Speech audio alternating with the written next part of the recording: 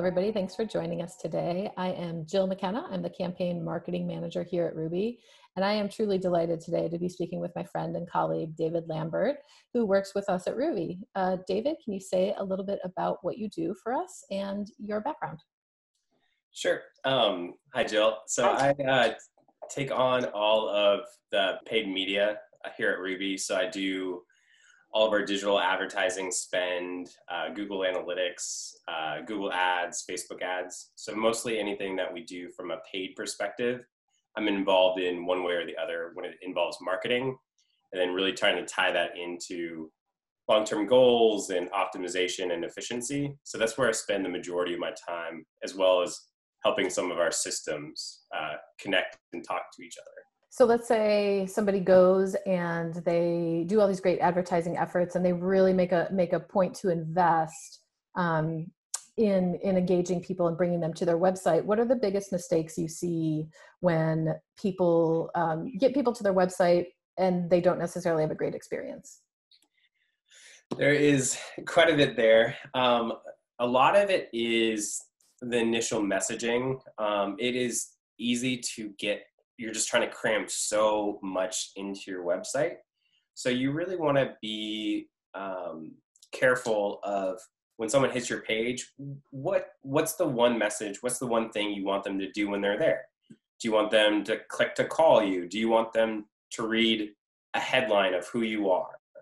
A big thing in web development is the 5-second test. If someone hits their page, you know within 5 seconds who the company is, what they do, why you're there. And that's a really, really strong first step that you want them to know. I'm a hairstylist in Chicago, and this is my brand. So that I'm in the right place. I'm looking for a hairdresser. But then having the contact being easy to reach out, that's the next thing. So they're in the right spot, but how do I connect with you? So there's a couple ways that you do that with forms or telephones or emails being listed up, but we're also seeing web chat be such a big driver of that, where they can directly communicate. And I know as younger audiences, sometimes we don't like to pick up the phone as much, but when we do, it's really beneficial. So sometimes the bridge of having that low friction of, I'm just going to chat to this person to ask a quick question, that's been super helpful for many businesses. I know that I do it when I don't want to fill out a big form or go into their email. I just want a quick response. And then that helps me dig into further what that company does, or it helps put me in this perspective of, no, this might be a service I actually want. It needs to do this or that, and I'm not finding it on your website. So it's like, it's kind of replaces some of the search functionality that we've had to do on websites, which is often difficult to get exactly what someone's looking for. So having someone answer directly to your chats, I'm sure that many people have experienced that, where it is a much quicker version of, I'm able to find what I'm looking for right off the bat, and then I can decide, do I want to call? Do I want to pursue this more? But we've seen really good results with helping companies utilize that, specifically at Ruby. Yeah, we've seen a lot of rise of chat since COVID began. I mean, for a lot of reasons, right? Yeah. We're in Zoom meetings all day. We don't have time to pick up the phone, but we can get on a website and see, are they open? Do they require masks? Is there a pickup protocol that I need to follow? And it seems like so many industries are really embracing that. And, you would never open a store and not have a staff member there. And that can be the experience when you go to a website and it's like, well, what now? Yeah.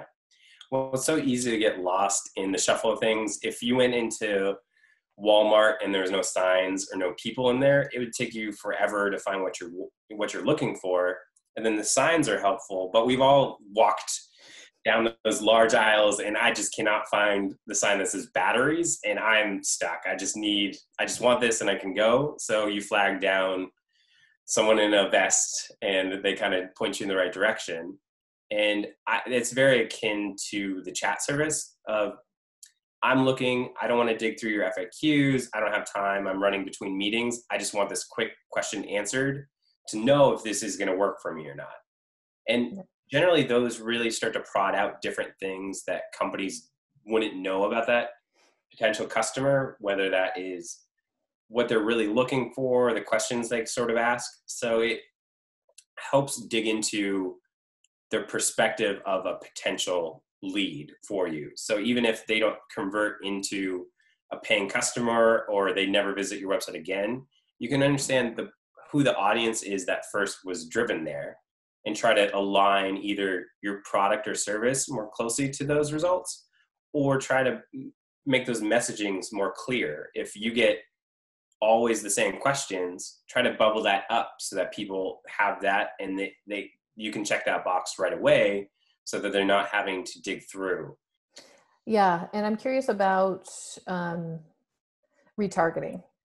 So if for those who don't know, you've definitely experienced retargeting. It's when you look at something online and all of a sudden you're seeing it on every web page you go to, it's popping back up, trying to get you to look at it again and hopefully buy it. So when is retargeting worthwhile? When is maybe it not? And how does somebody start thinking about retargeting for their services or brand? Retargeting is, I would honestly say there is mostly no situations where retargeting isn't helping you out. It is far cheaper than getting someone to click on your site the first time. So if I'm running a Google search ad and someone clicks and gets to my site, that's going to be far more expensive than when I'm following them around for a period of time on the internet with, some graphic of reminding them, hey, you checked out our site. Do you still want this solution? So as long as it aligns with your business, I think it always is fruitful, especially when you're not charged unless they click on that banner ad or that retargeting again. And it only helps to keep that conversation going. A big thing with advertising is frequency, how many times someone sees your brand in general. Because like we were talking about, you're bouncing between meetings and different things and you're trying to purchase all these different things. So once you kind of get out of the search mode, it's on the back burner. I might never think about those sunglasses that I actually thought were cool, but I was on the fence because I didn't want to spend $50 right now. So then I'm going about my day, I'm looking at other stuff, and then that sunglass picture pops back up and I'm like, oh, I really do like that. Maybe I should just purchase it. So that's essentially how it works, where you're just putting a pixel on your site, people that visit then are put into an audience, and you're able to advertise based on their web traffic to other places and kind of follow them around a little bit. So I would say it's super strong. It usually has a better return because you're utilizing those first web traffic hits, and you're trying your best to say, hey, we're still here. And especially for someone that's not familiar with your brand at all, they might have searched and found you that one time. You aren't as familiar as you need to be. You need to kind of see and be reminded a few times before you're just going to go out with this person. So it's kind of like hanging out with someone for the first time. You kind of want to see them a couple times, and then you're like, oh, we could hang out. It wouldn't be awkward, Yeah, you want to judge how they treat the waiter or the waitress. Yeah, exactly. That's going to inform everything you need to know.